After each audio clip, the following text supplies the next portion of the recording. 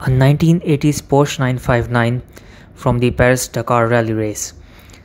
The only place to see this car is in Porsche's museum, but actually it's been sent here in a cafeteria in Dubai. So I just have come to see it and just show it to you guys because this is, a historic car.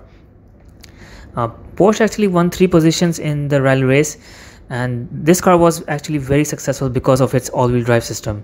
In fact, Porsche was so inspired by this system that they have included it in all the turbocharged models of the 911 till today. So the 959 was considered as one of the most technologically advanced cars of its time. And if you look at this racing car, it's a little different than the road going car. You have an exposed radiator, you have some holes in the body for keeping the engine cooler, and you have all the stickers.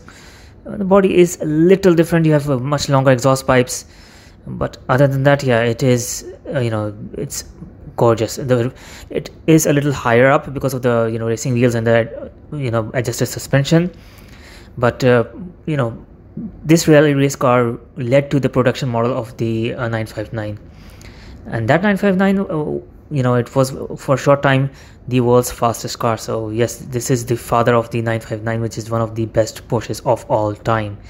So yes, this is a big deal. Now, why is this Porsche here from the Porsche Museum? Basically, just like last year, Porsche is going to hold an event in Dubai called Icons of Porsche.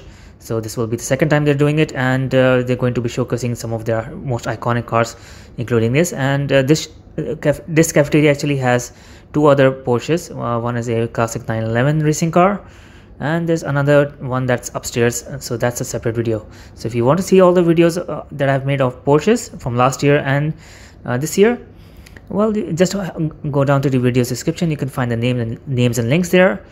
So the event will be in November, so you can like and follow me, and you'll get updates whenever I upload those videos in November. I hope I get to see something really interesting. Last year there were racing cars like the 911 GT1, 935 Moby Dick, and also some unseen concepts that were absolutely amazing. So do check out those videos as well.